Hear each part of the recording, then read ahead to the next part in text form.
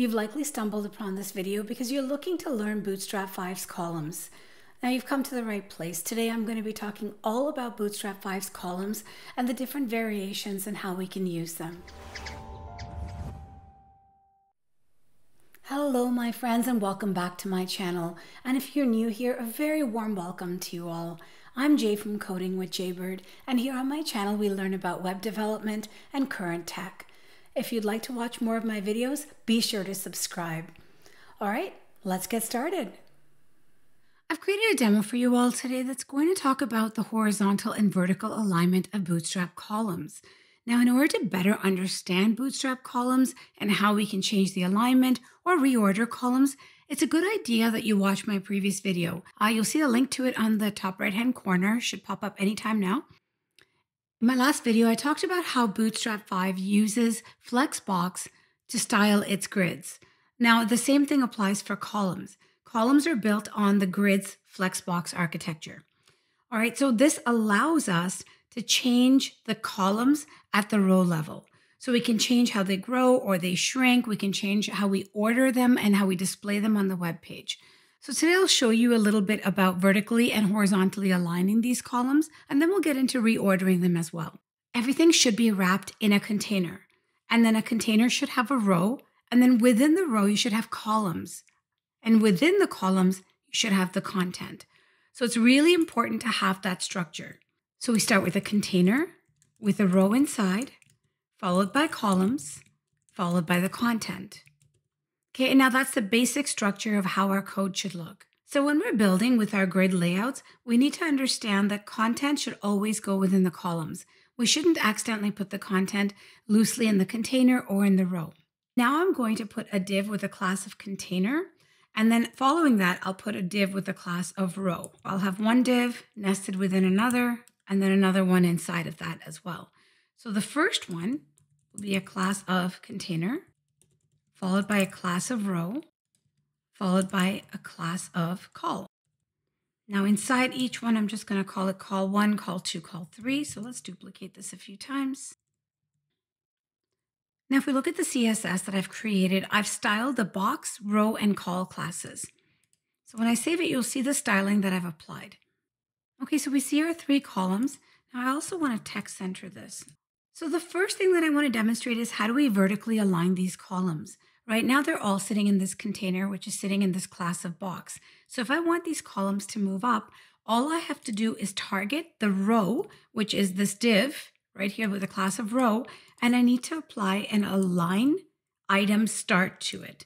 So align items start class, and you'll see that these columns have now moved to the top of this box. Now I've given this row a minimum height, so you can see that in the CSS, this minimum height is applied. Now, what if I wanted to change it from start to, let's say, end? So I wanted to move this to the bottom. Well, all I have to do is change this word start to end, and that's it. And now the columns move to the end. Similarly, I can also move them to the center or the middle of this box by typing center. And now they move to the center. So vertical alignment is really easy. And it's a quick way to style your columns. Something else we can do is we can actually target each individual column separately. So I'm going to actually copy this whole section. Now this time we want to remove this align item center from the row class. And what we want to do is we want to target each column individually. So within the classes of each column, all I have to type is something like align self start, and it's going to take that first column and push it up. Similarly, I can also apply align self end, let's say, to the second one, and it's going to push it down. And now to the last one, I could do an align, let's say, self center, and it's going to move it to the middle. I can have more than one end if I want, so I can take this first start and I can move it to the end, and now the 2 boxes are at the bottom, so you can have a lot of fun with this.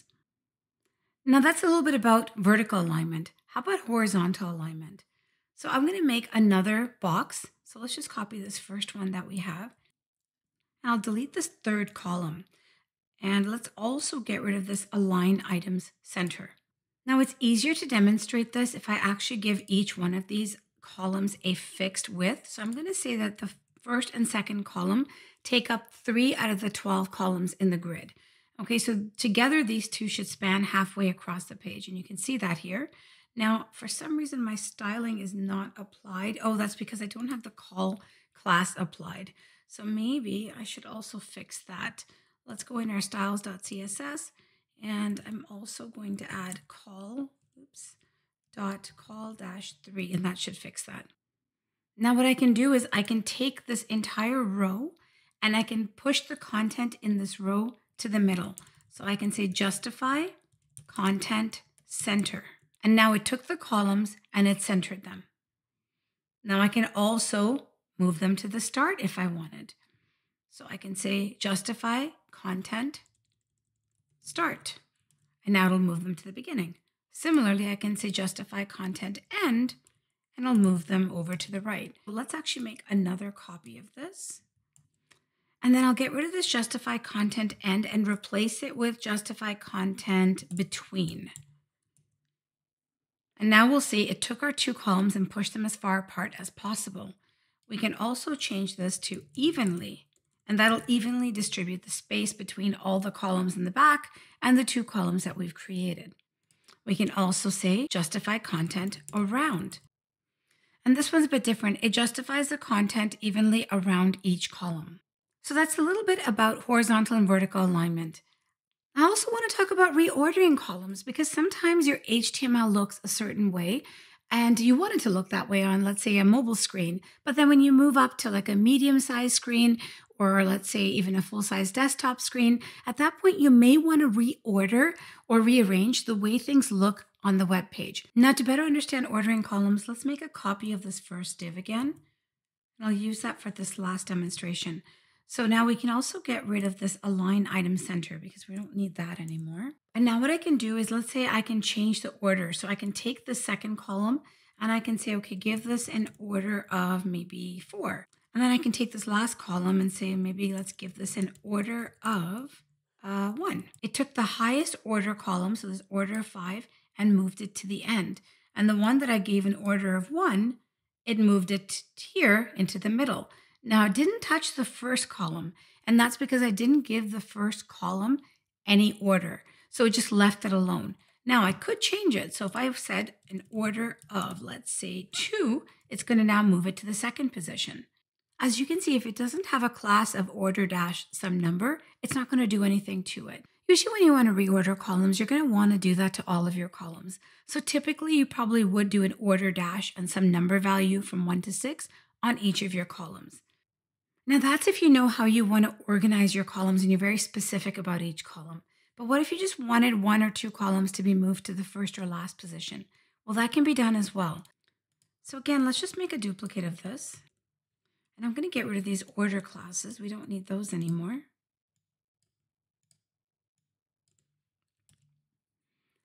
And now I just have to decide which columns I want to move. Actually, let's add maybe 2 more columns. Okay, now let's say I want column 3 to be moved to the very beginning.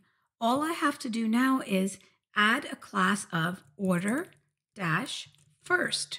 And it's going to take column 3 and move it to the first position. That's it. Now let's say I wanted column 1 to move to the last position.